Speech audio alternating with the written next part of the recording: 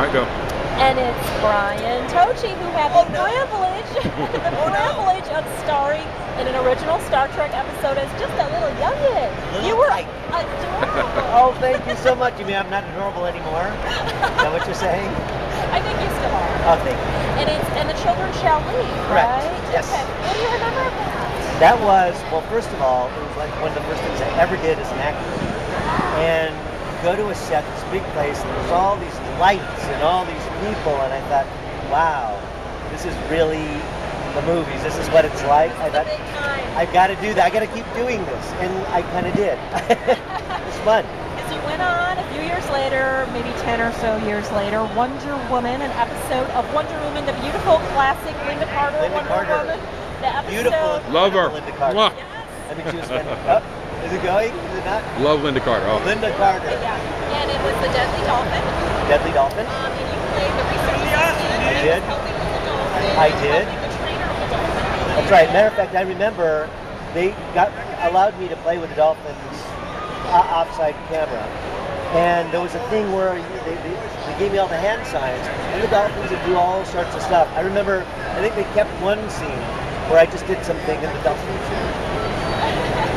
I just remember it. It was enjoyable to me. They are. They're great and smart. Okay, and another thing that you've been on that I watched faithfully when it originally aired was the soap Santa Barbara from the 80s. Yes. And you played Kai. Hi. The assistant to the major in the Ming Lee storyline. You had quite a few episodes. Tell us That's about right. that experience. Well, it was really interesting because at the time, you know, I really never even thought about doing a soap opera. And it just so happened it was the writer's strike. And a friend of mine was in the late 80s. And the casting director had hired me in a lot of other things. And she was always saying, do you want to do a soap opera? Do you want to do a soap opera? I said, well, I just got. But the writer's strike came, and she says, Brian, come do this.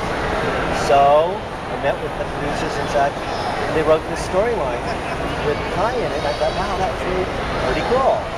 And I love the major. I still, every once in a while, talk to them. Her name is Warren Burton. And my love interest is Tamlin Tomita, who I see. Tamlin. Mwah. That's from Tamlin. Oh. You get a kiss, Tamlin, from us.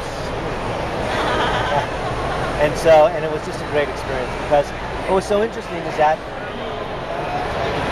different from a lot of other films or television, you have to learn so many lines so quickly the next day. And because it was the writer's strike, they continually kept changing because there was different people. Either, I don't know who actually did it, whether they're the producers or writers who were not guild members, but it was really an interesting time. It was fun.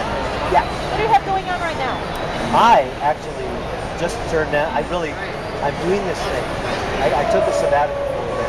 I'm one of the main guys for this new renewable energy company. And we just have started getting our patents. So I've been focusing my attention on that. I'll go back to the film stuff. This thing is the atmospheric we expected. I promise you will hear about it. It is amazing. It will change the planet. Yeah. Well, this is something you'll really hear about. Mark my words on this one. This is huge. Well, I appreciate your time. Thank you for having me. Great to meet you. Nice to meet you. Okay. All right. Take care. All right. Brian, thank you. You bet.